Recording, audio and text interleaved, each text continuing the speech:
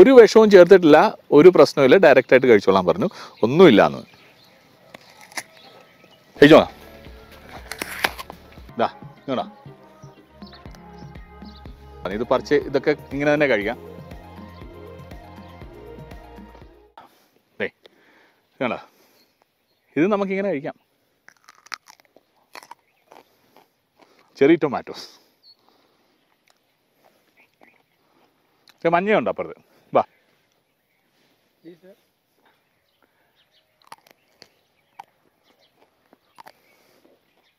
ഇതോ സ്പിനാച്ചിൻ്റെ ഇല നമുക്ക് വേണമെന്നുണ്ടെങ്കിൽ ഫ്രഷ് ആയിട്ട് പറിച്ച് ഇതേന്ന് പറിച്ച് ഇങ്ങനെ കഴിക്കാമെന്ന് പറഞ്ഞേ.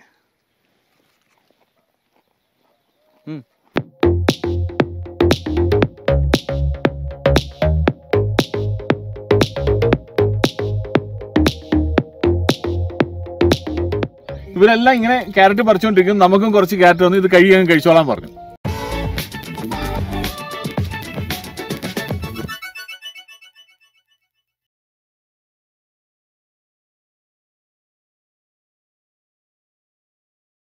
അതെ, നാട് ഓടുമ്പം നടുവേ ഓടണമെന്നാണ് പറയുക.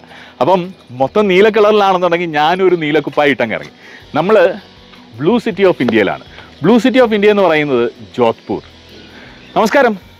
ജോധ്പൂരിൻ്റെ കാഴ്ചകൾ നമ്മളങ്ങോട്ട് തുടങ്ങുകയാണ്.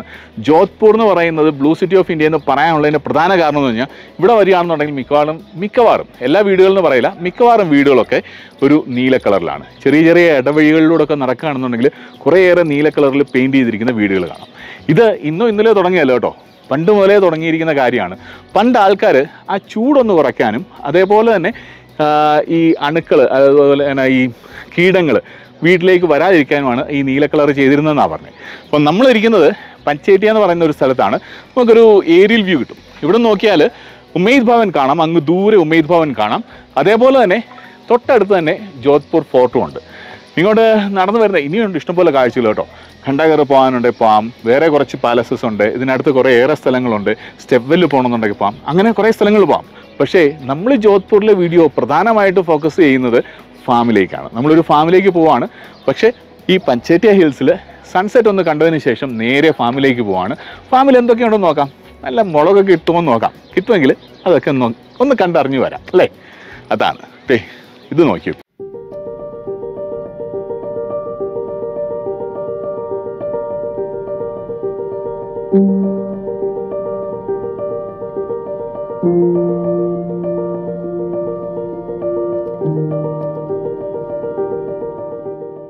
അതെ, നമ്മൾ അങ്ങനെ ഫാമിലേക്ക് പോകുന്ന വഴിക്ക് ഇവര് ക്യാരറ്റ് പറിക്കുന്നതാണ്. നമ്മൾ സാധാരണ കാണുന്ന ഓറഞ്ച് കളറിലുള്ള ക്യാരറ്റ് അല്ല, ഇത് പിങ്കിഷ് കളറിലുള്ള ക്യാരറ്റാണ്. ഇച്ചിരി നീളമുണ്ട്, നല്ല വലിപ്പമുള്ള ക്യാരറ്റാണ്. അപ്പോൾ ഇവരോട് ഞാൻ അനുവാദം ചോദിച്ചു, ഇവിടെ വന്ന് വീഡിയോ എടുത്തോട്ടെ എന്ന് ചോദിച്ചു. വീഡിയോ എടുത്തോളാൻ പറഞ്ഞു. നമ്മൾ മൈക്കൊന്നും എടുത്തില്ല, മൊബൈലിൽ തന്നെ അങ്ങ് എടുക്കുകയാണ്. അപ്പോൾ വീഡിയോ എടുത്തോളാൻ പറഞ്ഞു. ഇവരെല്ലാം ഇങ്ങനെ ക്യാരറ്റ് പറിച്ചുകൊണ്ടിരിക്കും. നമുക്കും കുറച്ച് ക്യാരറ്റ് വന്ന് ഇത് കഴിച്ചോളാൻ പറഞ്ഞു. അപ്പോൾ കഴിയാനായിട്ട് നമുക്ക് പിന്നെ കഴിക്കാം. പക്ഷേ ഏതായാലും നമ്മൾ ഇത് തന്നുകൊണ്ട് ഇതും അങ്ങ് വാങ്ങിപ്പോവാണ്. Thank you Dada.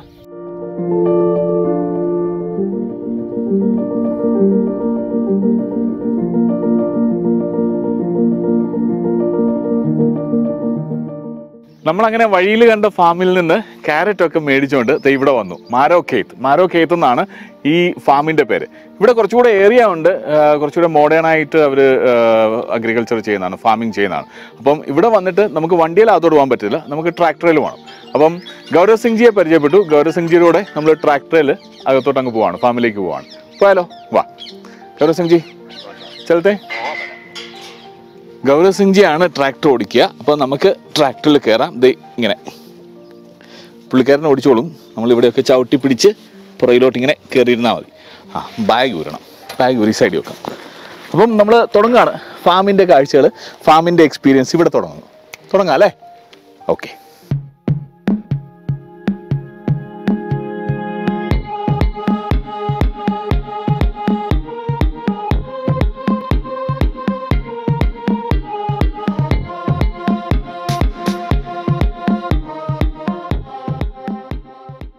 അങ്ങനെ നമ്മൾ മാരോ ഖേത്തിൻ്റെ ഓഫീസിൻ്റെ സൈഡിലെത്തി. റിസപ്ഷനോ ഓഫീസിനോ ഒക്കെ വേണേൽ പറയാം. അപ്പോൾ നമ്മളിവിടെ ഇറങ്ങുകയാണ്. Thank you. ഇവിടെ വരുമ്പം തന്നെ നമുക്ക് കാണാവുന്നത് സൺഫ്ലവർ, ഇങ്ങനെ പൂത്ത് നിൽക്കുന്ന സൺഫ്ലവറാണ് ചുറ്റുവട്ടത്ത് കാണുന്നത് തന്നെ. ഇഷ്ടംപോലെ ഉണ്ട് കേട്ടോ, ആ സൈഡിലൊക്കെ ഉണ്ട്. ഇതിന് ചുറ്റുവട്ടത്ത് ഇങ്ങനെയാണ് ഒരു ചെറിയ വീട് പോലെ, മഡിൽ ചെയ്തിരിക്കുന്ന ഒരു വീട് പോലെ നടക്കുന്നുണ്ട്. ഇനിയിപ്പോൾ ഇവിടെ എന്തൊക്കെയുണ്ട് കാഴ്ചകളെന്ന് നമ്മളൊന്ന് ചോദിച്ചറിയാം. എന്നിട്ട് ഫാമിലിയോടെയൊക്കെ ഒന്ന് ചുറ്റിക്കറങ്ങി നടക്കാം. എന്തൊക്കെയാണ് കൃഷികളെന്നൊക്കെ നമുക്ക് പെട്ടെന്ന് കണ്ടുപോകാം അല്ലേ. ഒരു ഡിഫറെൻറ്റ് എക്സ്പീരിയൻസ് ആണ്. പക്ക ഫാമിൽ ഇങ്ങനെ വരിക, അതിൻ്റെ ഒരു എക്സ്പീരിയൻസ് എടുക്കുക, കംപ്ലീറ്റ്ലി ഡിഫറെൻ്റ് ആണ്. വാ.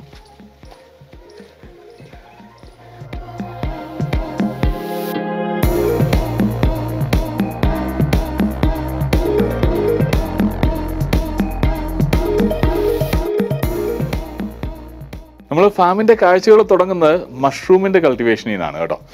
അപ്പം അതിനെക്കുറിച്ച് കൂടുതലായിട്ട് നമ്മളെ ഫാമിലെ ചുറ്റിക്കിറക്കുന്നതെല്ലാം നമ്മുടെ പ്രകാശ്ജിയാണ് ഇതിനെക്കുറിച്ചെല്ലാം നമുക്ക് പറഞ്ഞു തരുന്നത്. അപ്പോൾ ഇവിടെ വന്നപ്പോഴത്തേന് മഷ്റൂമിന് വേണ്ടി തന്നെ ഇവർക്ക് 2 ചെറിയ ഇതുപോലത്തെ സ്റ്റോൾസ് ഉണ്ട്. അപ്പോൾ അത് കല്ല് വെച്ച് തന്നെ ചെയ്തിരിക്കുന്നതാണ്. അതിൻ്റെ പുറത്തുകൂടെ ചാക്കിട്ടിട്ടുണ്ട്, ആ ചാക്കിലൂടെ ഡ്രിപ്പ് ഇട്ടിരിക്കുകയാണ്. അപ്പം വെള്ളം ഇങ്ങനെ പനിച്ച് ഇറങ്ങിക്കും. അപ്പോൾ പുറത്ത് ഒരു ഹ്യൂമിഡിറ്റി ഉണ്ടാവും, അകത്തും ഇതേപോലെ തന്നെ ചാക്കിട്ടിരിക്കുകയാണ്. ചാക്കിട്ടിട്ട് അതിനകത്തും ഡ്രിപ്പ് കൊടുത്തിരിക്കുക. എന്നിട്ട് മഷ്റൂം ഇങ്ങനെ ചെറിയ ചെറിയ പാക്കറ്റുകളിലാക്കി അതിനകത്ത് കച്ചി വെച്ച് മഷ്റൂം കൾട്ടിവേറ്റ് ചെയ്തിട്ടുണ്ട്. പേൾ മഷ്റൂം ആണ്, oyster mushroom, പേളല്ല oyster മഷ്റൂമാണ്. Oyster mushrooms ആണ്, നമ്മുടെ ബട്ടൺ മഷ്റൂംസ് അല്ല, ഓയിസ്റ്റർ മഷ്റൂംസ് ആണ്. അപ്പോൾ നമുക്ക് കാണാം മഷ്റൂം ഒക്കെ ഇങ്ങനെ കിളുത്ത് നിൽക്കുന്നത് നമുക്ക് കാണാം. നമ്മൾ അങ്ങനെ സ്റ്റോറിനകത്ത് കയറി വന്നു കഴിയുമ്പോഴത്തേന് മഷ്റൂം ഒക്കെ കിളുത്ത് നിൽക്കുന്നത് കാണാം. ചാക്കിനകത്ത് കച്ചിയൊക്കെ നിറച്ചിട്ട് അതിലാണ് മഷ്റൂം കിളുത്ത് നിൽക്കുന്നത്. അപ്പോൾ നമുക്ക് വേണമെന്നുണ്ടെങ്കിൽ ഈ മഷ്റൂം ഒക്കെ റെഡി ആയതാണ്. നമുക്ക് ഒരെണ്ണം പറിക്കാം. ഇത് പറിച്ച് നോക്കാം. ഒരു കൈ മഷ്റൂം നമുക്കിതെടുക്കാം. ഇവിടെ ഒരു പ്രത്യേകത എന്താണെന്ന് വെച്ചാൽ നമുക്കിവിടെ വന്ന് ഫാമിൽ ചുറ്റിക്കറങ്ങി കാണുമ്പോഴത്തേന് ഏകദേശം 40 ഏക്കറിൻ്റെ ഫാമാണ്. പ്രകാശ് ഭായിയെ പരിചയപ്പെടുന്നതിന് മുമ്പ് തന്നെ ഇവിടെ അഗർവാൾജിയാണ് ഇതിൻ്റെ ഓണർ. രജനീഷ് അഗർവാൾജിയെ പരിചയപ്പെട്ടു. അദ്ദേഹം ഇതിൻ്റെ ചരിത്രം മുഴുവൻ പറഞ്ഞു കേട്ടോ. അതായത് 40 ഏക്കറിലാണ് ഈ ലാൻഡ് ഉള്ളത്. വർഷങ്ങൾ മുമ്പ് തന്നെ ഇവരുടെ ഫാമിലിക്ക് ഉണ്ടായിരുന്നതാണ്. ഇവർ വീട്ടിലേക്ക് പച്ചക്കറികളൊക്കെ കൃഷി ചെയ്യുന്നുണ്ടായിരുന്നുള്ളൂ. അത് കഴിഞ്ഞ് ഇപ്പോഴാണ് മെഡിസിനൽ പ്ലാന്റ്സ് കൊമേഴ്ഷ്യലായിട്ട് ചെയ്യുന്നുണ്ട്. അതേപോലെ തന്നെ മറ്റ് ചില ഐറ്റംസും ചെയ്യുന്നുണ്ട്.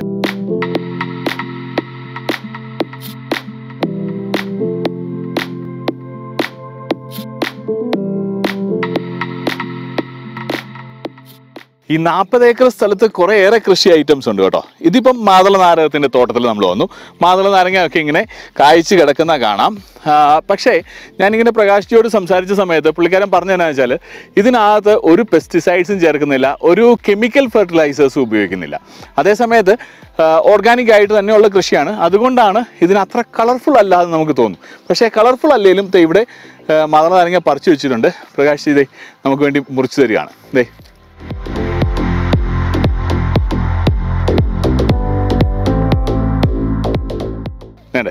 പ്രകാശ് തന്നെ ഒരു സ്വല്പം മാതള നാരങ്ങയുടെ അല്ലികൾ ഇങ്ങനെ മുറിച്ച് വന്നിട്ടുണ്ട്. കണ്ടോ, അത്രയും കളർഫുൾ ആയിട്ട് നമുക്ക് തോന്നാത്ത എന്നാ വെച്ചാൽ ഇവർ ആർട്ടിഫിഷ്യലായിട്ട് ഒരു കെമിക്കലും ഉപയോഗിച്ചിട്ടില്ല, കളർ കൂടാനായിട്ടുള്ള ഒരു കെമിക്കലും ഉപയോഗിച്ചിട്ടില്ല. അതേപോലെ തന്നെ ചിലപ്പോൾ കീടങ്ങൾ വന്ന് അതിൽ കൊത്തിയെന്നിരിക്കും, പക്ഷികൾ വന്ന് കഴിച്ചെന്നിരിക്കും. അതിന് വേണ്ടിയിട്ട് അങ്ങ് വിട്ടേക്കാണ്. ബാക്കിയുള്ളത് മനുഷ്യന് കിട്ടാനുള്ളത് അവർക്ക് കിട്ടുന്നുണ്ടെന്നാണ് പറഞ്ഞത്. ഇതെല്ലാം തന്നെ ഇവർ വിൽക്കുകയല്ല ചെയ്യുന്നത്. ഇവർ കൂടുതലും ഇവിടെ നമുക്ക് വന്ന് ഡൈൻ ചെയ്യാനായിട്ടുള്ള ഒരു അവസരമുണ്ട്. നമുക്ക് ഈ ഫാമൊക്കെ ചുറ്റിക്കറങ്ങി ഇവിടെ ഡൈൻ ചെയ്ത് പോകാം. അതിന് വേണ്ടി അവർ ഉപയോഗിക്കുന്നു. അതല്ലെന്നുണ്ടെങ്കിൽ അവരുടെ വെബ്സൈറ്റിൽ നിന്ന് നിങ്ങൾക്ക് ഓർഗാനിക് ആയിട്ടുള്ള ഐറ്റംസ് വാങ്ങാൻ കുറേയേറെ ഐറ്റംസ് ഉണ്ട് അല്ലേ. बहुत सारे ഐറ്റംസ് ആണ് organic items website may available. അങ്ങനെ കുറേ ഐറ്റംസ് ഉണ്ട്. മെഡിസിനൽ പ്ലാന്റ്സിൻ്റെ കുറേ കോമ്പോസിഷൻസ് ഉണ്ട്. അതെല്ലാം നിങ്ങൾക്ക് വേണമെന്നുണ്ടെങ്കിൽ അങ്ങനെ വാങ്ങാം. ഇതേതായാലും ഞാൻ കഴിച്ചു നോക്കട്ടെ.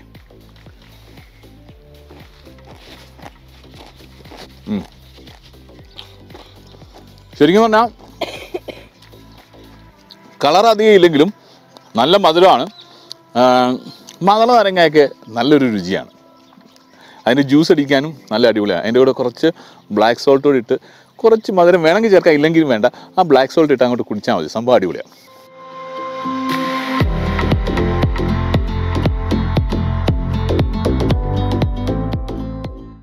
അങ്ങനെ മാതള നാരകത്തിൻ്റെ തൊട്ടടുത്ത് തന്നെയാണ് പേരയ്ക്കാത്തോട്ടം. പേരയ്ക്കാത്തോട്ടം എന്ന് പറയുന്നത് ഇത് അലഹബാദ് പേരയ്ക്കയാണ്. നല്ല മധുരമുള്ള പേരയ്ക്കാന്നാണ് പറഞ്ഞത്. അപ്പം പേരയ്ക്കായ്ക്ക് നല്ല മധുരം ഉള്ളതുകൊണ്ട് തന്നെ ഇതിൽ പക്ഷികളും സ്ഥിരം വരുന്നതാണ്. ഞാൻ പറഞ്ഞ ആർട്ടിഫിഷ്യൽ കെമിക്കൽസ് ഒന്നും തന്നെ ഉപയോഗിക്കാറില്ലാത്തതുകൊണ്ട് ഇവർ ഓരോ പേരയ്ക്കായും നെറ്റിനകത്തിടുകയാണ്. കാരണം പക്ഷിയിൽ നിന്നും സേവ് ചെയ്യണം, മറ്റ് ഈ കീടങ്ങളിൽ നിന്നൊക്കെ സേവ് ചെയ്യാനായിട്ട്. ഇതാണോ ഈ പേരയിൽ കുറേ നെറ്റുകൾ കാണാം. അതെല്ലാം ഈ പേരയ്ക്ക കവർ ചെയ്തിട്ടിരിക്കുന്നതാണ്. അപ്പോൾ ഇത് വേണേൽ നമുക്ക് പറിച്ച് കഴിക്കാം. ഇവിടെ തന്നെയാണ് ഇവരുടെ ഡൈനിങ് കേട്ടോ. കുറച്ച് തണലൊക്കെ ഉണ്ട്. ആ തണലത്ത് നമുക്ക് ഇരുന്ന് ഡൈൻ ചെയ്യാം. ഇതിൻ്റെ ഇടയ്ക്ക് ഡേറ്റ് പാംസും ഉണ്ട്, 1-2 അപ്പുറത്തും ഇപ്പുറത്തും ഒക്കെ ആയിട്ട്. ഇത് 10 വർഷം പഴക്കമുള്ള പേര വൃക്ഷങ്ങളാണ്, പേരച്ചെടികളാണ്. അപ്പുറത്തേത് 5 വർഷം പഴക്കമുള്ളതാണ്. 3 വർഷം കഴിയുമ്പം തൊട്ട് മാതള നാരങ്ങ കായ്ക്കാൻ തുടങ്ങുമെന്ന് പറഞ്ഞു. അപ്പോൾ അത് 5 വർഷം പഴക്കമുള്ളതാണ്, ഇത് 10 വർഷം പഴക്കമുള്ളതാണ്. ഇനിയുണ്ട്, പോവാം. പേരത്തോട്ടത്തിൽ നിന്ന് അടുത്ത തോട്ടത്തിൽ പോകുന്നതിന് മുമ്പ് നമുക്കൊരു പേരയ്ക്ക പറിച്ച് കഴിക്കണമല്ലോ. ഇതിൻ്റെ നെറ്റ് ഓൾറെഡി പ്രകാശ് റിമൂവ് ചെയ്തതാണ്. ഇപ്പുറത്ത് നെറ്റിനകത്ത് കിടക്കുന്നുണ്ട്. നമുക്ക് ഇത് തന്നെ എടുക്കാം അല്ലേ? ഇത് ഒരെണ്ണം പറിച്ചിങ് എടുക്കാം. ഒരെണ്ണം എടുത്തു. വേറെ ഇച്ചിരി വലുപ്പമുള്ളതൊക്കെ മേളിലൊക്കെ കിടപ്പുണ്ട്. എനിക്ക് എത്തുന്ന രീതിയിൽ ഞാൻ അങ്ങ് എടുത്തതേ ഉള്ളൂ. ഡയറക്റ്റ്ലി ഖാ സക്തേന. ഒരു വിഷവും ചേർത്തിട്ടില്ല, ഒരു പ്രശ്നമില്ല, ഡയറക്റ്റായിട്ട് കഴിച്ചോളാൻ പറഞ്ഞു. ഒന്നുമില്ല എന്ന്.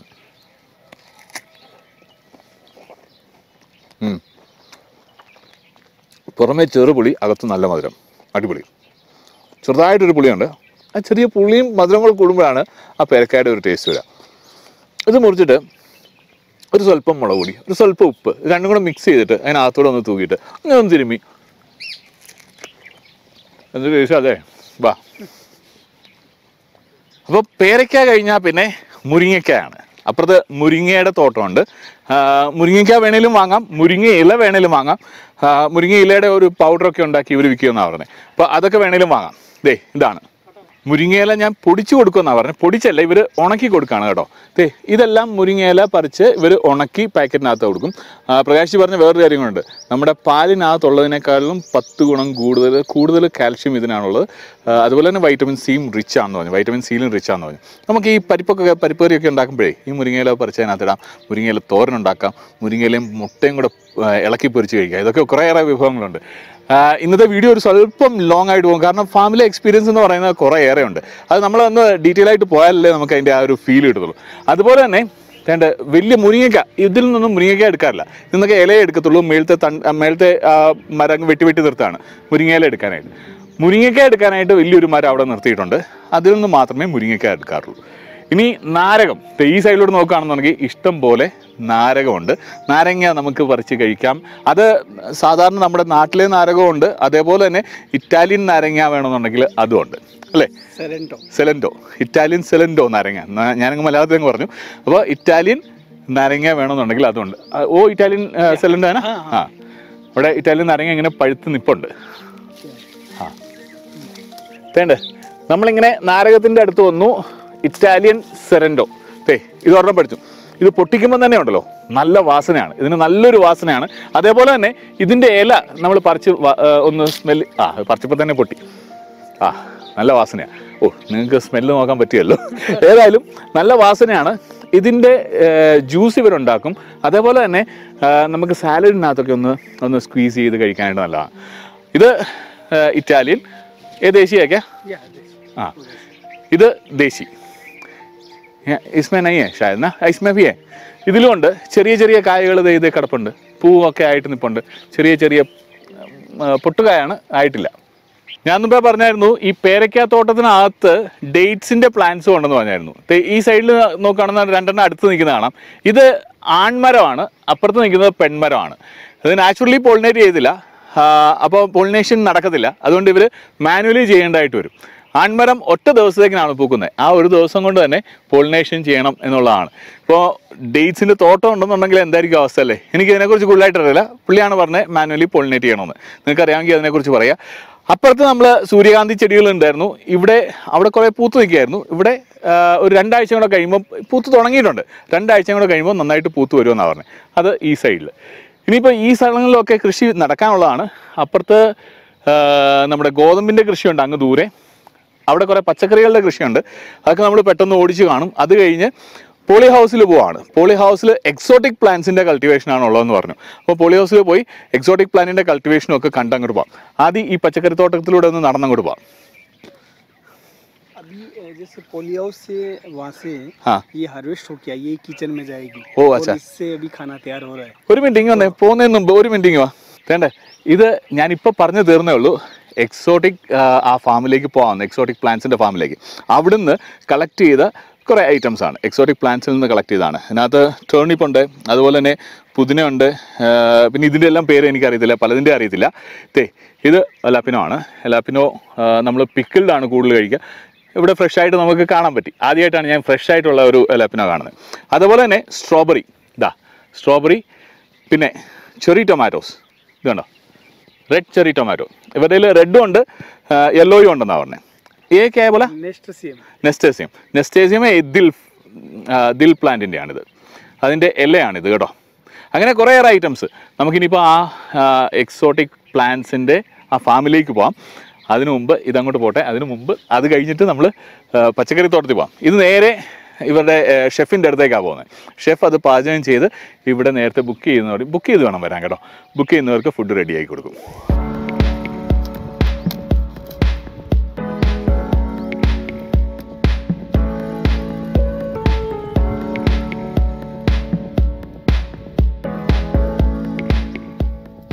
പച്ചക്കറി തോട്ടത്തിലേക്ക് നടന്നു വരികയായിരുന്നു. അന്നേരമാണ് നെല്ലിക്കാമരം. 2 നെല്ലിക്കാമരം ഉണ്ട്. ഒരെണ്ണത്തിൽ വലിയ നെല്ലിക്കയാണ്, ഇതിൽ കുറച്ചുകൂടെ ചെറിയ നെല്ലിക്കാണ്. രുചി രണ്ടിനും ഏകദേശം ഒരുപോലാണെന്നാണ് പറഞ്ഞത്. ഇത് ഇച്ചിരി ചെറുതാണ്, അതിൽ ഇച്ചിരി വലിയ നെല്ലിക്കാണ്. നമുക്കിതേന്ന് ഒരു നെല്ലിക്ക ഒക്കെ പറിച്ചങ്ങ് പോവാം.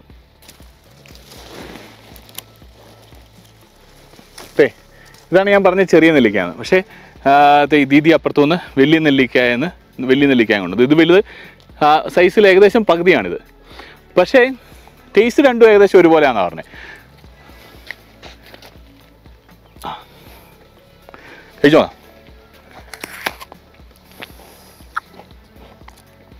അടിപൊളി പുളിയാ. വാ പച്ചക്കറി കാണാം.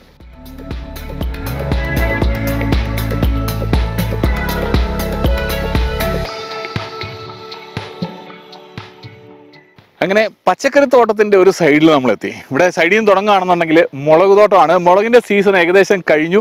ഇതിപ്പം ഇപ്രാവശ്യം തണുപ്പ് പെട്ടെന്ന് കൂടുതലായിരുന്നു, അതുകൊണ്ട് പെട്ടെന്ന് കരിഞ്ഞു എന്നാണ് പറഞ്ഞത്. അല്ലെന്നുണ്ടെങ്കിൽ ഈ മാസം അവസാനം വരെയൊക്കെ ഇതിങ്ങനെ നിൽക്കുമായിരുന്നു.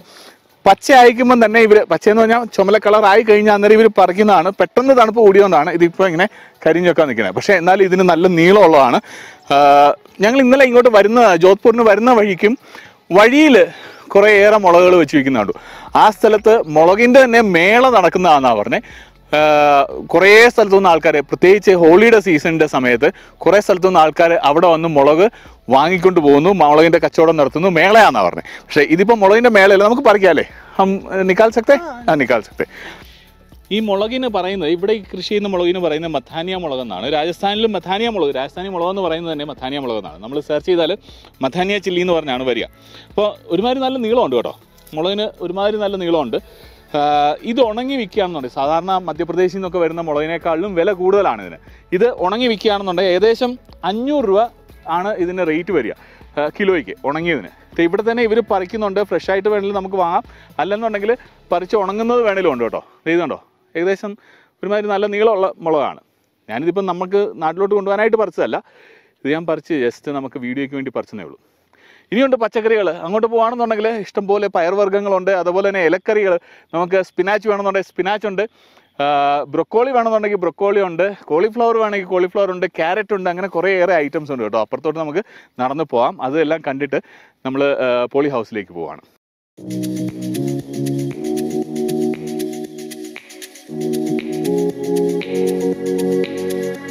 അങ്ങനെ പച്ചക്കറികളൊക്കെ ഇങ്ങനെ കണ്ടു നടക്കുമ്പോഴത്തേനെ എനിക്ക് ക്യൂരിയോസിറ്റി തോന്നിയ ഒരു ഐറ്റമാണിത്, ഗോൾഡൻ ബീട്രൂട്ട്. ഇത് കണ്ടോ, നല്ല ഗോൾഡൻ കളറാണ്. ഇതിനെ ഗോൾഡൻ ബീട്രൂട്ട് എന്നാണ് പറയുന്നത്. പക്ഷേ ഇത് റെഡി ആയിട്ടില്ല, പറിക്കാറായിട്ടില്ല.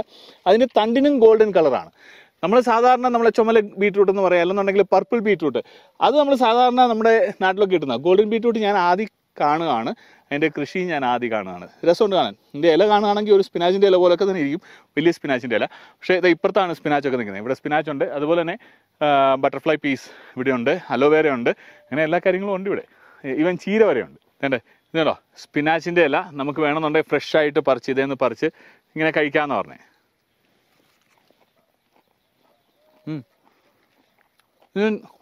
മണ്ണിന് സോൾട്ട് ഉണ്ടാവും കേട്ടോ, നാച്ചുറൽ സോൾട്ട് ഇസ്മേന.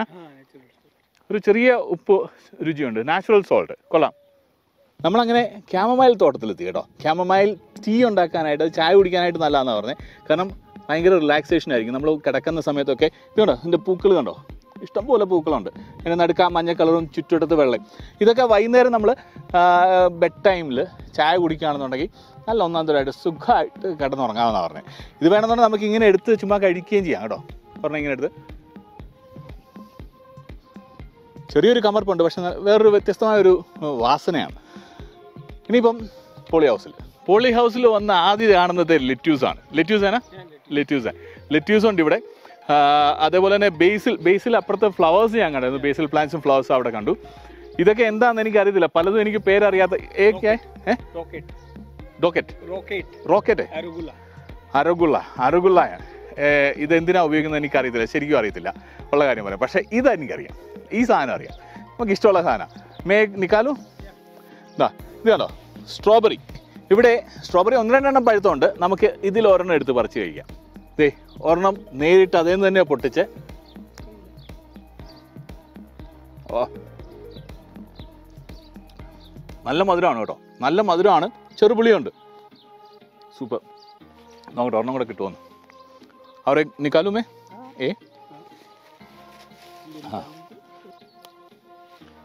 ഒരെണ്ണം കൂടി എടുത്തേ. ഇങ്ങോട്ടാ,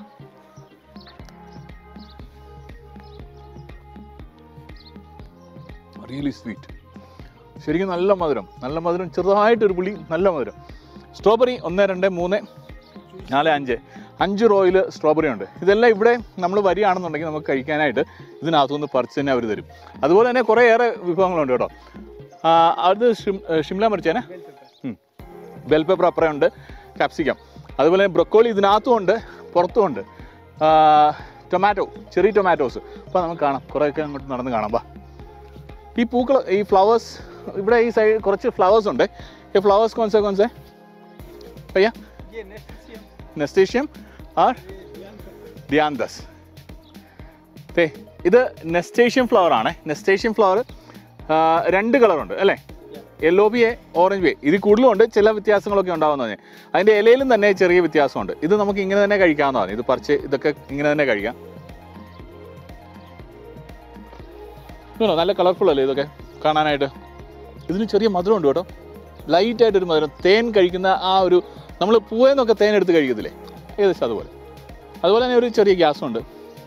പാഴ്സ്ലി, ഇവിടെ പാഴ്സ്ലി നിൽപ്പുണ്ട് ഇങ്ങനെ. അതേപോലെ തന്നെ കോളിഫ്ലവർ, ബ്രസൽ സ്പ്രൗട്ടായി. ഇത് ബ്രസൽ സ്പ്രൗട്ട്സ്. ഇത് കായ്ച്ച് കണ്ടില്ല, അപ്പുറത്ത് കാണുമായിരിക്കും. വാ, ഇവിടെ ബ്രസൽ സ്പ്രൗട്ട്സ് ഉണ്ട് കേട്ടോ. സ്പ്രൗട്ട്സ് ആയി നിൽക്കുന്നുണ്ട്. ഞാൻ ഒരെണ്ണം മുറിച്ചെടുക്കുകയാണേ. കണ്ടോ, ഇത് നമുക്കിങ്ങനെ കഴിക്കാം. അതേപോലെ തന്നെ തൊട്ടപ്പുറത്ത് ചെറിയ ടൊമാറ്റോസ്, മഞ്ഞയുണ്ട്, അതുപോലെ തന്നെ ചുമലയുണ്ട്. ചുമലയൊക്കെ ഇങ്ങനെ കായ്ച്ച് കിടക്കുന്ന കാണാം. ഇത് ചുമല, ചെറിയ ടൊമാറ്റോസ്.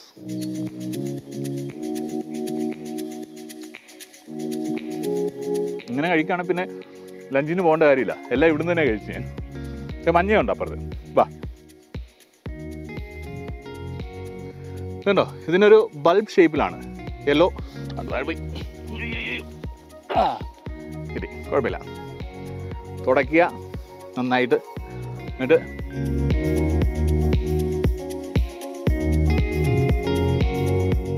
റെഡിനാണ് കുറച്ചുകൂടെ മധുരം. ഇതിന് ഒരു അല്പ പുളി കൂടെ കൂടി.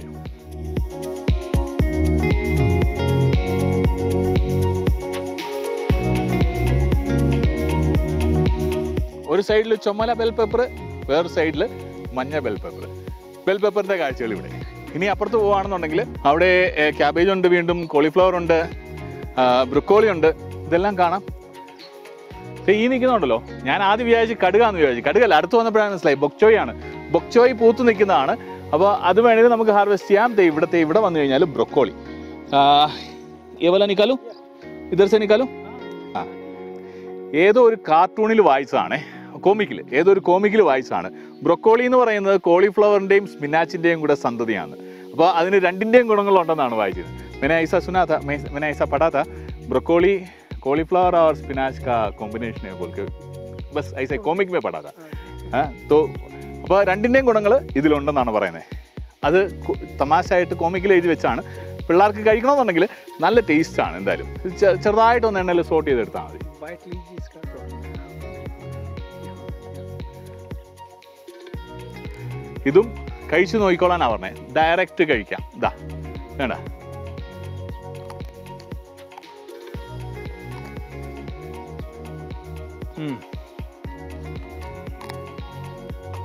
ഇങ്ങനെ ഫ്രഷ് കഴിക്കുന്നതിൻ്റെ ഒരു ടേസ്റ്റ് വേറെ തന്നെയാണ് കേട്ടോ. നല്ല ടേസ്റ്റ്, അച്ച ടേസ്റ്റ്. ഈ ബൊക്ചോയ് ഫ്ലവറിനകത്തൂടെ നടക്കാനങ്ങനെയുള്ളൂ, നമ്മുടെ ദേഹത്തെല്ലാം ആ മഞ്ഞ കളറാവും. അപ്പോൾ അതൊക്കെ അവിടെ നിൽക്കട്ടെ, നമുക്കിനിയിപ്പം ഫുഡ് കഴിക്കാം. വെള്ളം വീണ്ടും കൊണ്ട് നമ്മളിങ്ങനെ നടക്കുമ്പോഴത്തേനെ ഇടയ്ക്ക് ഇരിക്കാനും വിശ്രമിക്കാനുമായിട്ടൊക്കെ ചെറിയ ചെറിയ കൂരകൾ പണിതിട്ടുണ്ട്. അവിടെ നമുക്ക് വേണമെങ്കിൽ ഇരുന്ന് വിശ്രമിക്കാം, വെയിലുണ്ടെന്ന് തോന്നുകയാണെന്നുണ്ടെങ്കിൽ. അന്നേരം എല്ലാം ഇടയ്ക്ക് 3-4 സമയത്ത് നമുക്ക് വെള്ളം കൊണ്ട് തന്നു. ഇതാ ഇവിടെയും വെള്ളം കണ്ടു. Thank you.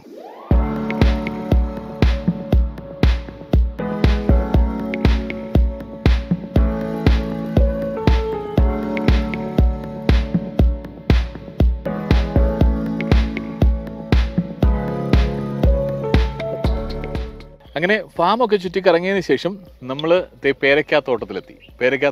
പേരത്തോട്ടത്തിലാണ് വീണ്ടും നമ്മൾ പേരത്തോട്ടത്തിൽ വന്നു. പേരത്തോട്ടത്തിലാണ് ഡൈനിങ്ങിനായിട്ട് നമ്മളിരിക്കുന്നത് കേട്ടോ. അപ്പോൾ ഇവിടെ വരുമ്പോൾ തന്നെ നമുക്ക് നല്ല ഹെർബ്സ് ഒക്കെ ഇട്ടിട്ടുള്ള വെള്ളം കിട്ടും. അതിനകത്ത് പുതിന ഇട്ടിട്ടുണ്ട്, അതുപോലെ തുളസി ഇട്ടിട്ടുണ്ട്, അങ്ങനെ പല കാര്യങ്ങളായിട്ടിരിക്കുന്നത്. അപ്പോൾ ആ വെള്ളം നമ്മൾ കുടിക്കുക.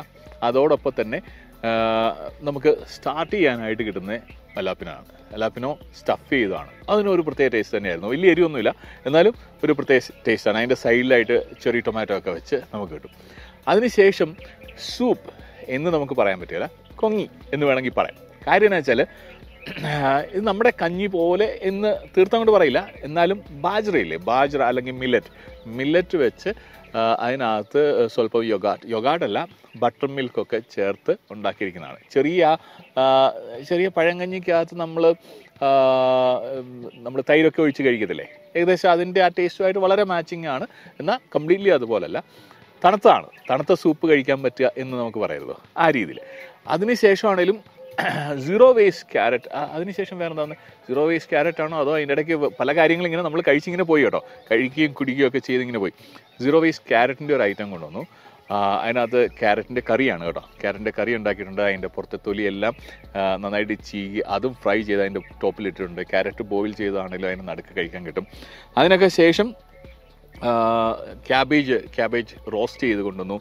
ഇപ്പം തേണ്ട ഇത് ദാൽ ബാട്ടി എന്ന് പറയുന്നത് രാജസ്ഥാൻ്റെ സ്പെഷ്യൽ ഒരു ഐറ്റമാണ്. ഇതിപ്പോൾ ബാട്ടി തന്നെയാണ്. എന്താ ഇതിന് പറയുന്നത്, ബാട്ടി സാൻസ് ദാൽ.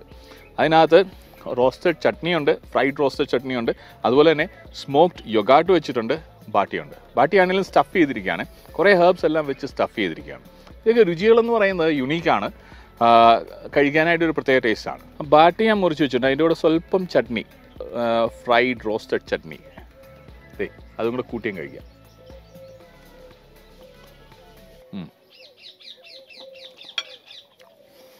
വേണമെങ്കിൽ ഒരു സ്വല്പം യോഗാട്ടൂടെ കഴിക്കാം.